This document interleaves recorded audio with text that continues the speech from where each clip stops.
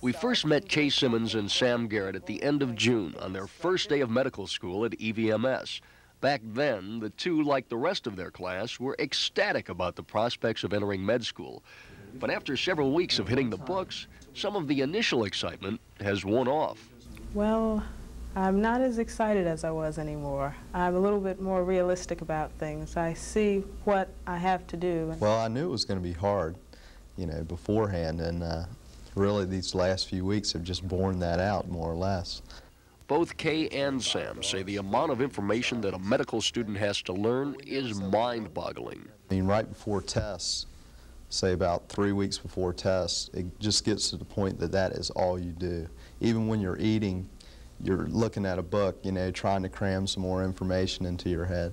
I've spent the night at the school before in my little study carrel in the back. Rather than go home and wake everybody up and disrupt the entire household, I just study until I get so sleepy that my head falls into my textbook, and I just stay here until the next morning. But learning to be a doctor is more than just bookwork, because medicine isn't a theoretical science. It's a hands-on craft, and that's how it's taught. These students learning and doing now what they'll do later on as physicians. And working in the lab, doing the things they'll do as physicians really gets the students up.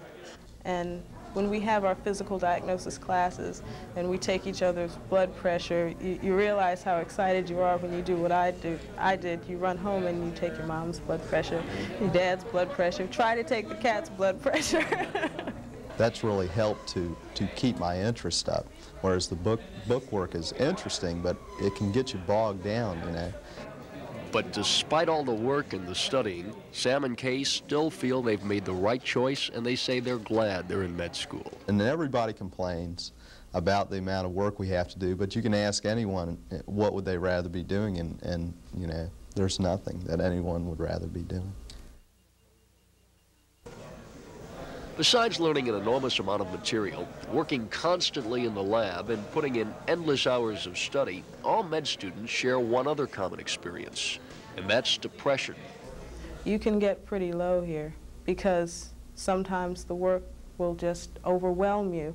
You do get depressed about it, you know. You don't get to go out, you don't get to date as much as you used to, or in my case, not at all. Both students say the support system EVMS sets up, though, helps them cope with the depression that can sink in after a day in class or in the lab. Kay says she gets a lot of encouragement from friends in the class ahead of her. And they remember what it was like, and they can tell me, I made it through, you can make it through. While Sam copes with depression through discussion groups he attends.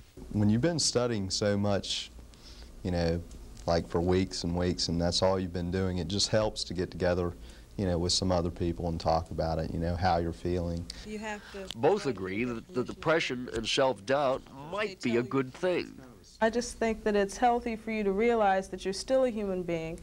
You can't play God, but you can try to do your best. That's all you can do. But still, sometimes everything becomes overwhelming. What's happened to me, I've gotten just totally fed up with the whole situation. But despite the pressures, the students hang in there.